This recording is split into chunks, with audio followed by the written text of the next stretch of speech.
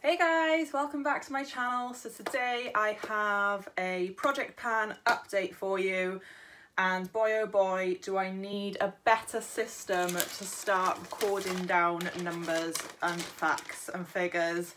It's getting a bit confusing. I would love a spreadsheet or something. I just can't wrap my head around spreadsheets either, but now I have like reams and reams of paper of all the stats and it's getting a bit much, so bear with me. We have exciting updates and new products to roll in, so I'm just gonna start. So, starting with the foundation, the NYX Can't Stop Won't Stop in the shade Fair. So I got to the bottom of this and then I had to get, this is gross. How do I get the lid off this now without touching this? I can't. No. I had to get the pliers to get this actual bit off, to then get a brush and go around the inside of that. There's still a decent amount of product stuck to the inside of the bottle, but like, to me, it's mostly done. So I did actually sort of call that quits, and I've just kept the empty bottle to show you that that's the second foundation I've managed to finish during this project pan. So that's currently weighing in at 86.2 grams, which meant I used 6 grams of the product to use it up, and then that one's finito, thank goodness. So then, to make that foundation work, I had to use my Revolution Foundation Mixer Darkening Drops. I no longer have to use these with the current foundation that I have rolled in. So these will be rolling out of the project just back into my collection until a time where I further need to use them. These are weighing in at 49.3 grams. Which means I used 0.5 grams of this, which is slightly less than the last month, but then last month has been a bit of a blur. I've been away from YouTube, as you know, and didn't do a lot of stuff, so usage of makeup went down. Those are going out and back into my collection. So the foundation that I rolled in is from the brand George, which is Asda's own brand. So they've got like clothing and makeup and homeware and stuff like that. So this is it's a matte foundation, and it's lightweight matte foundation. It's really liquidy. So I would say that this foundation is kind of like the ones that you get with the dropper. It feels like it's oily based, but I don't think there is any oil in it because it doesn't make me go too shiny that I am aware of. But that's that. Last month being the way last month was, I completely forgot that I needed to weigh this. So it didn't get weighed when I rolled it in middle of last month. But I do have its current weight now, and then we can just go off that, because obviously with the packaging being not see-through, you can't see how much it's going down, but there's, I think there's less than half of the product left in this. This is weighing in today at 37.5 grams, so we'll just see how we're getting along with that. I've had to like experiment with how much is going on my face. At the moment I'm using between 5 and 6 drops, but it really is quite liquidy, and if I was just to sort of like take the lid off and hold it upside down, it would just pour out of the bottle. So it's not a case of like squeezing it, it's just a case of tentatively like dropping it onto my hand. So that was a learning curve in itself. Moving on to the Barry M eyeshadow palette. This is the Meteor Storm one with duochrome and metallic eyeshadow palette.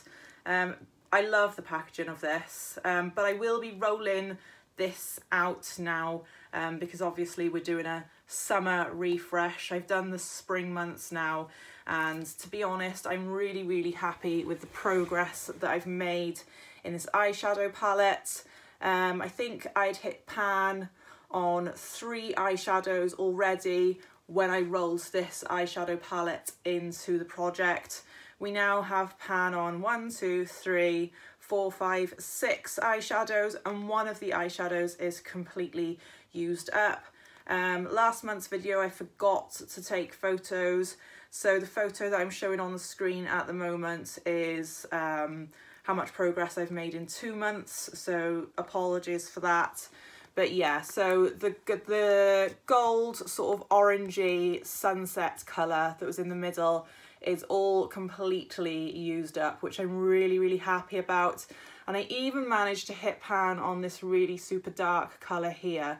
But I really enjoyed using this palette, but I am happy to just put the rest of this palette back into my collection so I can use it again next year. I'm definitely going to be doing another project pan next year, but I'm thinking of doing a slightly different one, so it like pans out a little bit different than this, and it's maybe more potluck about what I draw, maybe a bit of like a roulette pan, but we'll see about that in 6 months time. But that is that.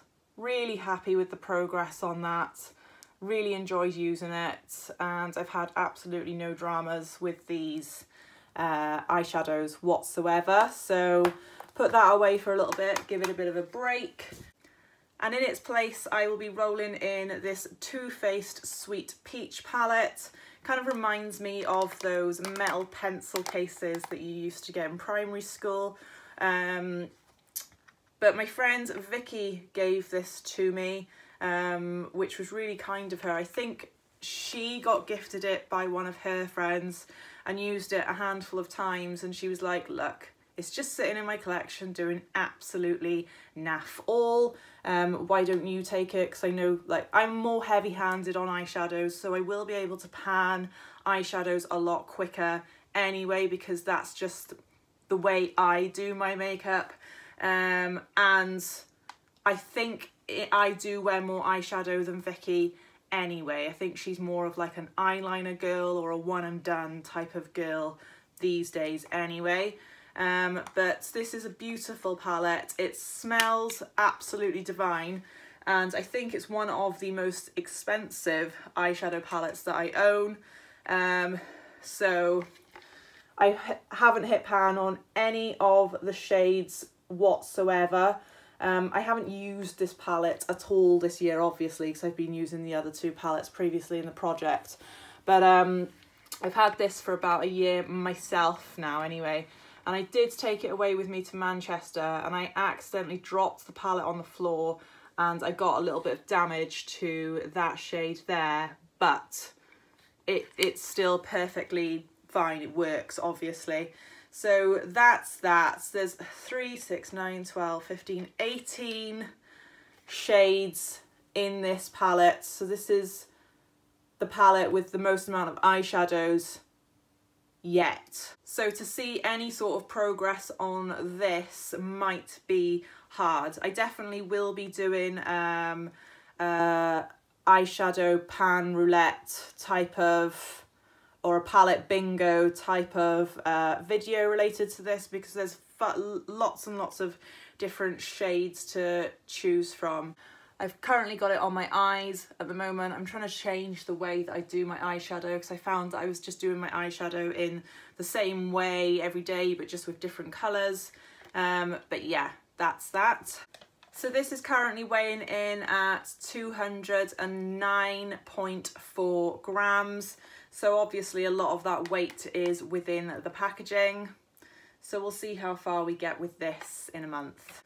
So the Collection Lasting Perfection concealer, I took the stopper out the last time I showed you, and I have been dipping a brush in to get the product out of the bottom.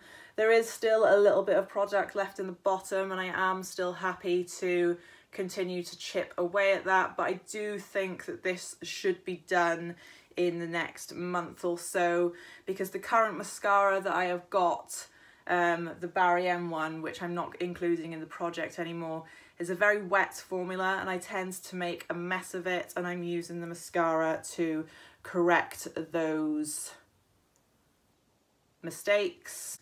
So the concealer is currently weighing in at 6.7 grams, which is a 0.3 usage compared to the 0.2 of last month. So yeah, that just goes to show I'm making more mistakes with my eyes. So that's that. Next up, we've got the brow gel, which I've really been enjoying using. It's definitely, I would say, my favourite way of applying an eyebrow product, this style of product. So this is in the shade Blonde, and it's the Revolution Pro Brow Pomade. This is currently weighing in at 44.3 grams. So I've used 0.8 grams of this since the last time. So I'll just keep chipping away at that. I think there's still like a decent amount of product left from what I can see. But yeah, I'm happy just to keep going till that's all used up. The next product is my Barry M blusher palette, the Quad. You can really see a difference in this pan now. I'm just down to the dregs around the edges. I'm not sure how I feel about this particular blush once this one runs out. I might have to roll in another pinkier blush to sort of mix with it. Probably because of the lip products that I've chosen for this quadrant of the project pan. Might not go with this, but we'll just see how we go. We'll cross that bridge when we come to it. But as you can see from the photos on the screen, there is a lot of progress in this particular pan, which is the only one that I have been focusing on. So this is weighing in at 61.1 grams, which is a usage of 0.3 for the month, which is down by 0.2 grams. Like I said, last month has been a bit of a blur, and I know for a fact I definitely wore less makeup last month. So the next product is my highlighter from I Heart Makeup Blushing Hearts Triple Baked Blusher. So I'm still chipping away at this. Definitely visual progress on this now. I can see it. It is running really low, and I can see where lots of the products is like, it's definitely pulled away from the pan if it was there in the first place, but there's not a lot of this left at all. I do think I will be able to finish this by the end of the year, but I'm in no rush at all. I'm still really enjoying using it. So this is weighing in at 40 grams on the button, which is a usage of 0.2, which is half the amount of the usage that I got from it in the previous month. So that's that. That will be staying in the project pan until it's completely finished. So my 4 lip products, let's start with the NYX Istanbul. I've absolutely adored wearing this, but I will be rolling this one out. So this is weighing in at 12.3 grams with a usage of 0.3 grams, but it's time to put this one back into my collection now, give it a little bit of a break and start wearing the summery colours. Arguably this is a summery colour, but I've got more things in my collection that I want to give a fair usage to. The Kat Von D Lovecraft, I think I said for both of my Kat Von D liquid lipsticks that I'd be taking the stoppers out of them. I never ended up doing that, and you will see why in a moment. So for the Lovecraft, this is weighing in at 8 grams with a 0.2 gram usage, which is the same as last month. And then the Kat Von D one I can't remember the name of because the sticker's fallen off, was weighing in at 8.1 grams with a 0.1 gram usage for this month, which is down quite a lot from the previous month. So those are those. There's still loads of product left. I will be putting these away back into my collection, but I might get them back out later in the year, but we shall soon see. But I'm happy to keep these in my collection. They've been there for long enough now. If they smell bad the next time that I reach for them, then I won't use them, but for now they're just going to go back into my collection. And then there's this Barry M lip gloss.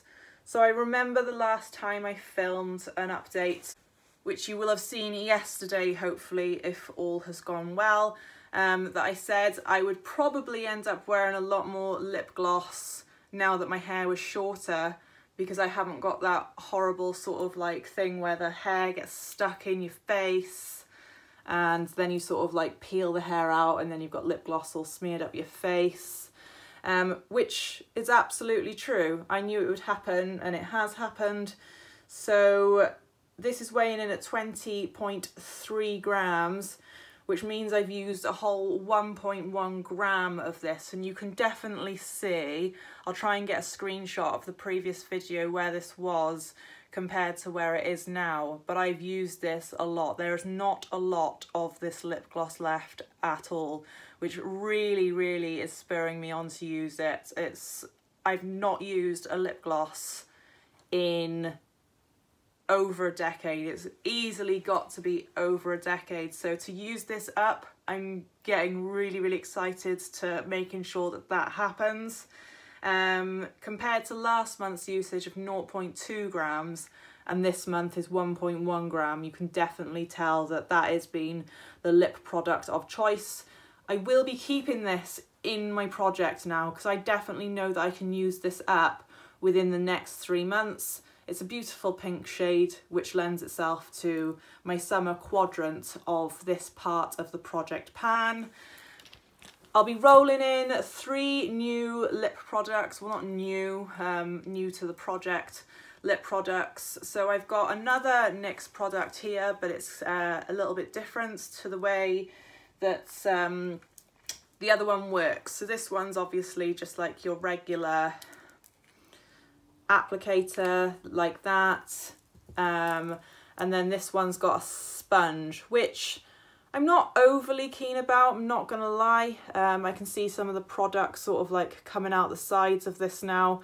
I would like to get this used up. I do quite like the colour, and it gives a sort of relatively same finish. It's basically, I think, this product, that what's inside this bottle but inside a squeezy tube instead. I really enjoy using it and having the colour, but I'm not so sure about the sponge and the hygiene, how hygienic that is in the long term. But regardless, that is weighing in at 17 grams. And the colour of it is not too dissimilar to what I've got on my lips at the moment. It is a little bit lighter. It's sort of that bluey toned type of pink.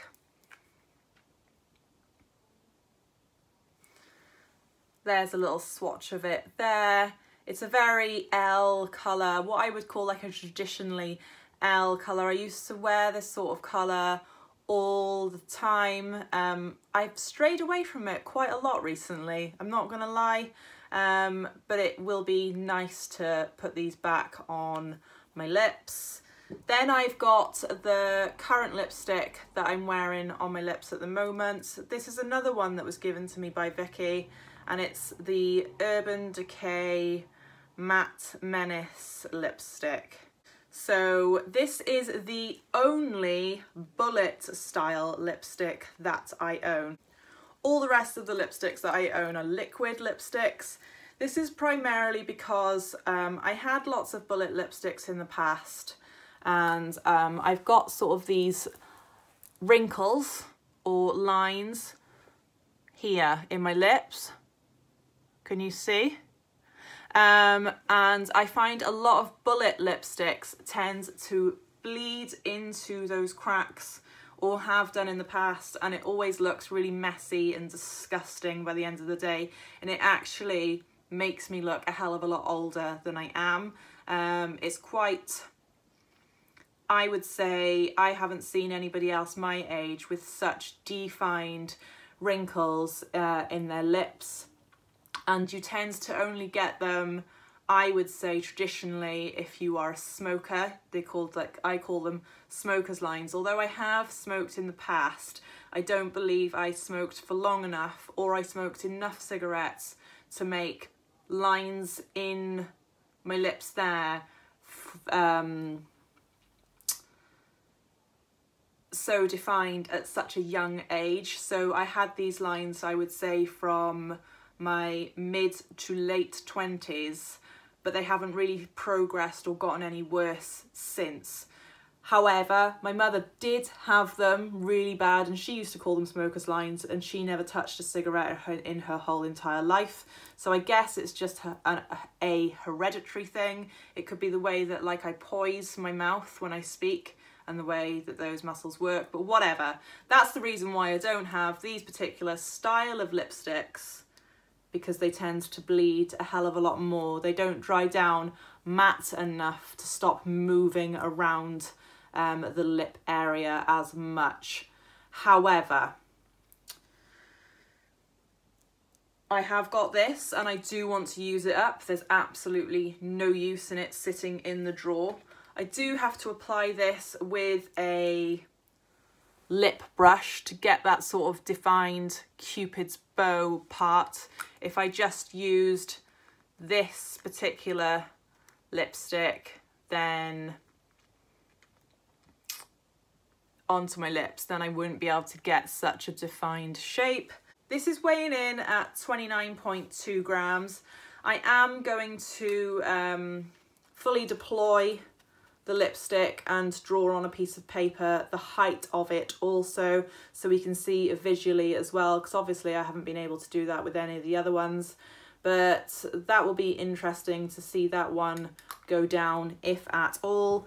And then the third product that I'll be rolling in, but the fourth lip product that I'll have in total is a full-sized Kat Von D. I know they're not called Kat Von D anymore, but this was from Kat Von D when it was called that. And this is in the shade A Go-Go liquid lipstick in a bright orange colour.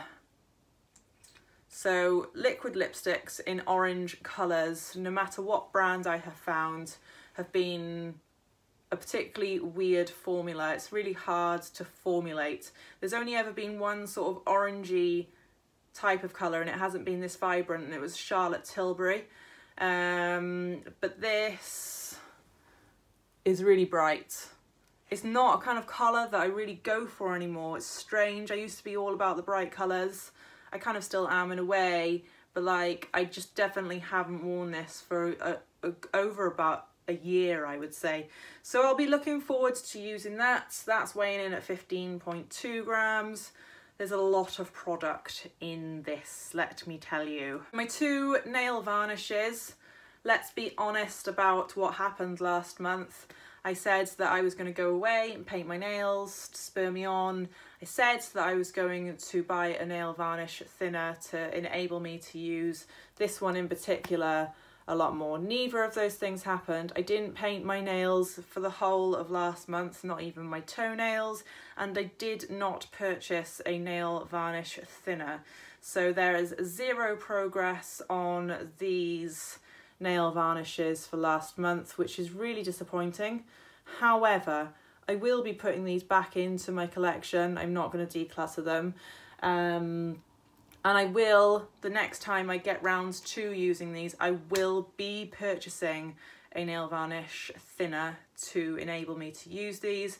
I think last month is just a blip on the radar with regards to my personal life, which then affects the way that I obviously use products, which is something that we are learning here. So I'll be rolling those out of the project, and I will be rolling just one nail varnish in, which is the nail varnish that I have on my nails at the moment. What I have to say about this so far is that I painted my nails and within 1 hour I had chipped them, but then that was only one layer of paint. So, but that's the colour that we're going to be rolling with for the next 3 months, which lends itself to summer quite a lot.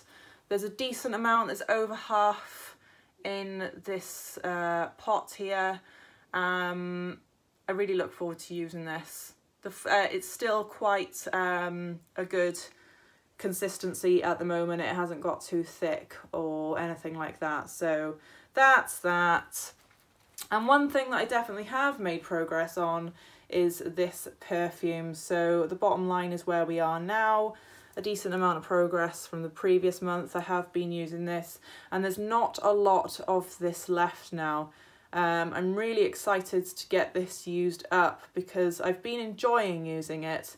And if you haven't seen, if you don't know the backstory about this perfume I bought from my mother, and then I kept it obviously once she's passed away, and it was just sitting in a drawer, and I just thought, well, that's not a good testament to her memory, and what use realistically is a perfume just sitting in a drawer? So like in 10 years time it would be completely bad, and then you'd have to chuck it in the bin anyway.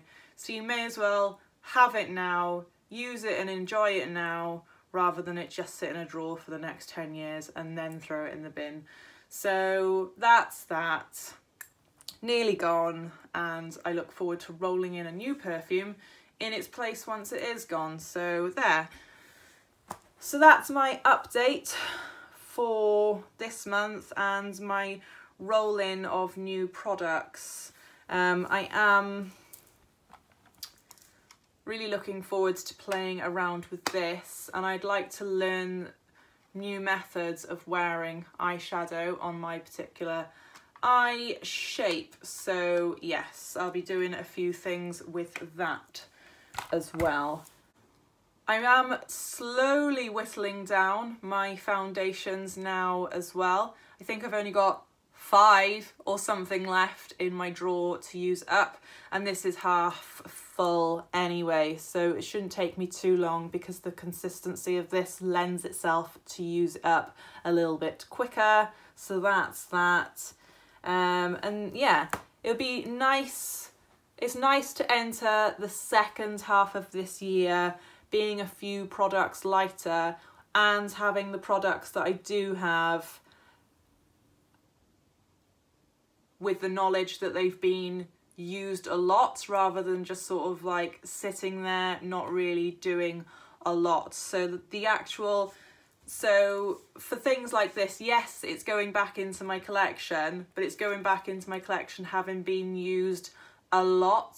There, you know, there's a lot of progress in that, and it's served its purpose for what I bought it for in the first place. I bought it to be used. I didn't buy it just to sit in a drawer and be used every now and then. So yeah, it's good to get use out of stuff and really enjoy the process in the meantime. I mean, if this wasn't a fun thing to do, then it would be a lot harder and it would be very boring and like just like but like I get a kick out of seeing things being used up. So no, I'm not using loads of stuff up completely, but I've definitely made a hell of a lot more progress. So that's really good in itself. And I feel like it lends itself to sort of pass that idea on to like the rest of your life. So like I've changed the way that I use clothes and everything. I've changed the way that I use a lot of products in my life and not just makeup. I wouldn't say I had like a makeup or product problem, but I definitely do have more products than I need. So it really does make me think about what I am purchasing. Do I need it? Have I already got something that does something similar that I can use first? Etc, etc. And then when I am repurchasing a product, whether it be, I don't know, a clothing item, skincare or makeup or something like that, can I make a better eco choice? Can I buy something that's in more sustainable packaging? Can I buy something where it's supporting a local business? It just really changes the way that you look at consumerism, and I think that if that's one of the things that I get out of this, then great, really, really good. So yeah, thank you for watching this video. If you like to give it a thumbs up, there will be updates every month. I'll try and not disappear on you for another month. Thank you for bearing with me, and I'll see you all in the next video, guys. Bye.